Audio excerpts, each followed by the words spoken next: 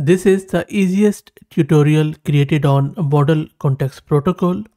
I'm so sure about this that if at the end of this video you are still unable to understand Model Context Protocol and if you are unable to create your MCP server and client, I will return your money back. So let's get started. I am Fahad Mirza and I welcome you to the channel. First, very quickly, let's understand what exactly is this MCP or Model Context Protocol. What is happening here is that all these large language models, they have been trained on huge amount of data, but they have no clue as how to get real-time data. For that, we use agents. These agents use tools, or in other words, their own functions to access external data, whether it is real time or it is offline. It could be stored in databases, it could be stored in flat files or wherever. So these agents access that data through some API endpoint or whatever those functions or data sources need, and then these agents return the data to these large language models. Then these large language models use that external data, their own intelligence, and then give the user a response back. Now you can imagine that if your data is stored in a SQL database or in a flat file or in a PDF file, there will be different ways of accessing it. And then as per your own application, you might be doing some post-processing or pre-processing of data before you return it to the user or large language model. Now all of this is quite complex, and if you are using an AI-powered application with LLM, you really don't want to do that. This is where MCP is trying to help. It is a standard, secure way to connect these AI models to external data sources and programs. So what happens is that, let's say our application accesses a flat file, a PDF file, and a database to retrieve some data about some use case. Now, instead of us figuring out what and how those external data sources can be accessed, someone creates an MCP server on top of those three data sources, and that MCP server takes care of connecting to those three data sources, post-processing that data, and all we need to do is to just create a MCP client which will retrieve the data from that MCP server and then give it to LLM. So that makes it standard and secure. And in this video, I'm going to show you first how to create a simple Hello World MCP server, and then how to access it through a client. And then we will expand on that example and we will create more real world example where I will be creating an MCP server backed by a database, a local database, and then we will also create a client to access the data. So let's get started. For this VM, I also want to thank Massed Compute who are sponsoring it. If you are also looking to rent a VM and GPU on very good prices, you can find the link to Massed Compute in video's description. Plus, I'm also going to give you a 50% discount coupon for a range of VMs and GPUs, so please do check them out. So let's get started. So what I'm going to do here, I'm just going to open two windows or in my terminal, and I am running Ubuntu 22.04. You can use this example and code in Windows, Mac, or wherever you like.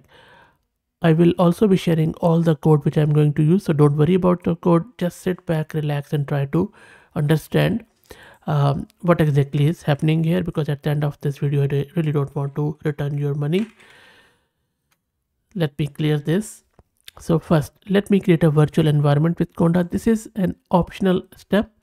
So all I'm doing in this code, I am creating this virtual environment with Conda, and then I'm installing this MCP and Anthropic and just an environment package. So let's run this.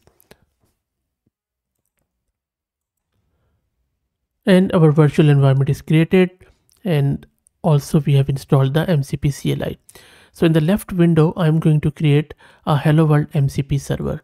For that, first step is just create two folders or directories, and then I am seeding into that. That is done. Now let me create a quick file which I'll call hello.py. This is simple Python file, and then I'm going to open this in my VS Code window on my local system. And this hello.py is where I'm going to create my MCP server. So this is the code which I am going to use in order to create the server. Yes, these are all the 14-15 lines which we are going to use. So what is happening here? First, I am importing this fast MCP class, which helps us to create an MCP server and register tools. Tools is just a function.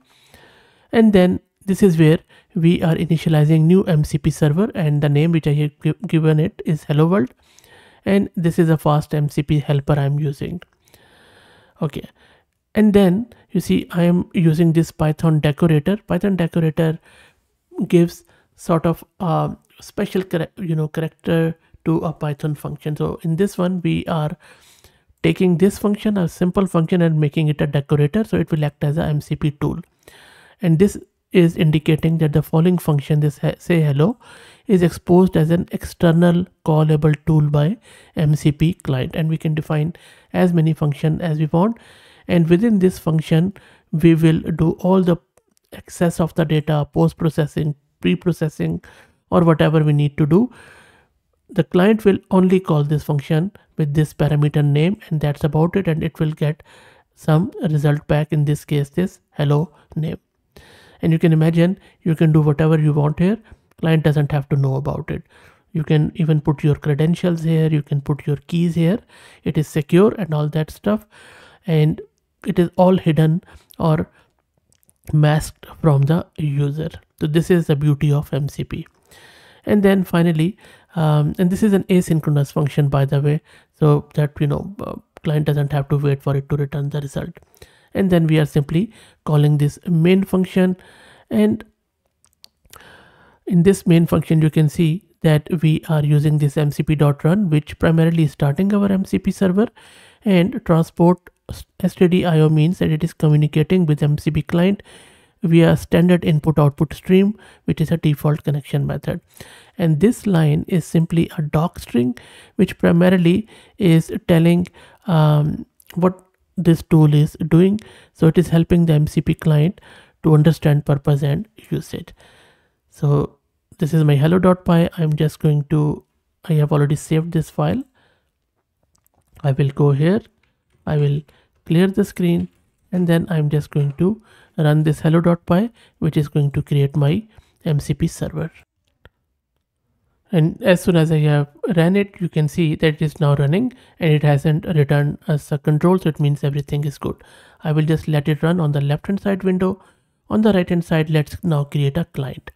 So I'm just going to create a directory MCP hello client, and then from there I'm just going to create a client, again a simple Python file. I'm just calling it client.py. Let me open it in VS Code so that I could show you the code here. So this is a client.py. Let me make it like this. There you go. So, and let me just zoom it a bit, because this just is okay, much better. So now what is happening in this client? Now in this client code, at high level, we are connecting to our MCP server. First line, we are importing few of the libraries. So async.io, this library allows asynchronous programming in Python. Then we have this async exit stack. This handles proper closing of connections, which we will establish with the server. And then we have client session, studio client, and studio server parameters, which help us to easily interact and communicate with MCP server through standard input output. And then we are defining this function, which is a main async function to run our MCP interaction logic. And this is the logic. This is we are giving the path. You can change it to your own server. And then we are giving it some of the parameters. These parameters are defining that MCP server is a Python program that should be executed with some of the paths which we have defined here. You can change it if you like. And once that's done, we are defining this async function, which basically initiating the MCP client session.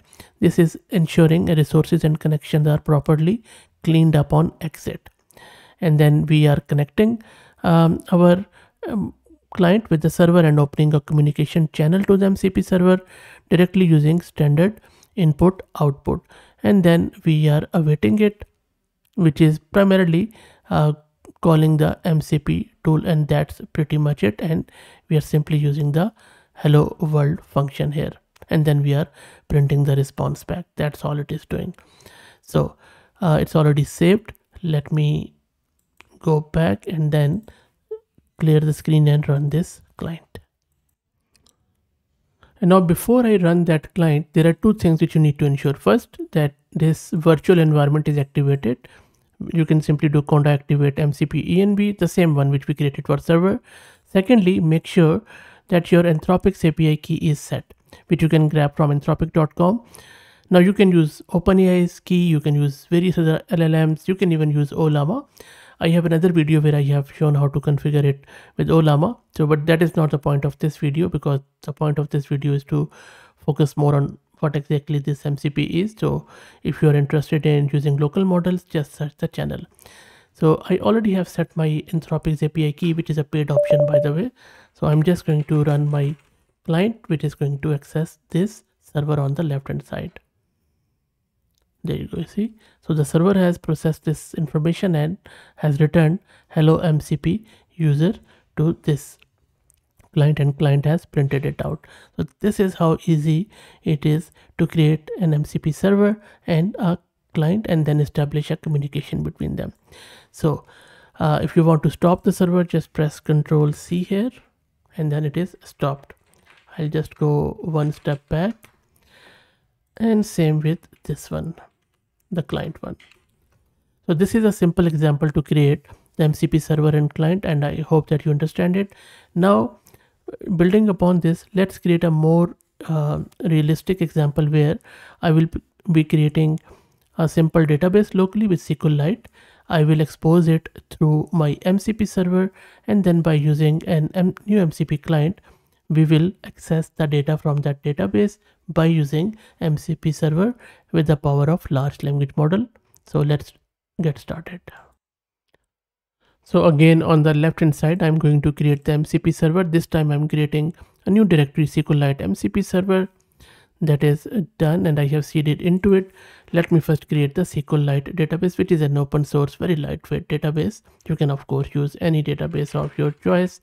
So I'm just going to create a setup DB Python script to make things easier.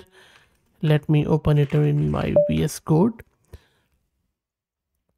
So this is the setup DB script which I'm going to create. This is a code. So what this script is doing, it is simply importing SQLite library, and then we are just giving it this local path to a database where the name of the DB is users.db.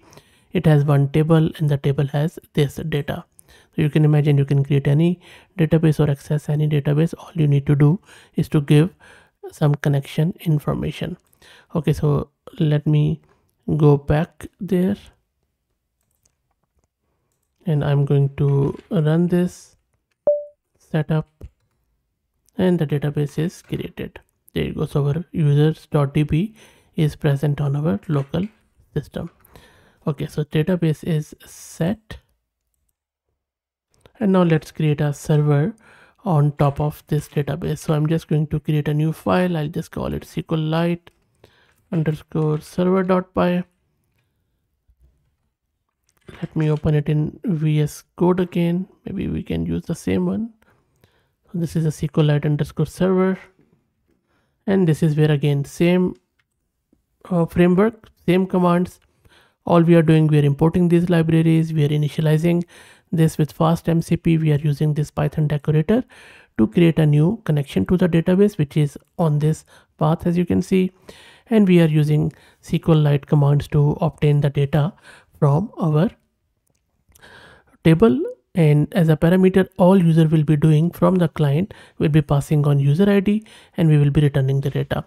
How we are returning the data, what we are doing with data, which credentials we are using like this, or users don't have to worry about. So secure and standard way MCP is providing us. So let me go back here. I already saved it. So I'm just going to minimize this for now, and then let me create this SQLite server.py. And you can see that on the left hand side our server is running. And now let's create the client on the right hand side. I have again created these directories, and let's create the client. So I'm just going to create this new client file, client.py. Let's open it in VS Code. This is a client.py, and similarly what we did before, we are importing all of these libraries, making the connection is secure on standard input output. We are giving it the path to our SQLite server, and then we are initializing that server. We are establishing the contact, and then this is where we are calling the tool of that server, which all we need to know is name of that tool plus the parameter which we are passing. So we are asking it to give us the information about of user with ID 2, and then we are printing the whole record from that SQLite database. So let me save this, and let's go back here and run this client. And there you go. So the client has returned the data after obtaining it from our MCP server. And if you think about it, you can embed any API call, any database, any data source very easily just by using this framework. And if you are still unsure, if you still don't understand how MCP server works and client works and how to create this MCP server and client, just put it in the comments how much money did you pay me, and I will return your money back. I hope this was useful. Before I let you go, let me also introduce you to the sponsors of the video, who are AgentBot. AgentBot lets you effortlessly deploy a personalized knowledge bot across platforms like Discord, Slack, and others. It is ideal for open source tech communities and startups that provide user support, and I will drop the link to their website in video's description. If you like the content, please consider subscribing to the channel. If you're already subscribed, please share it among your network as it helps a lot. Thank you for watching.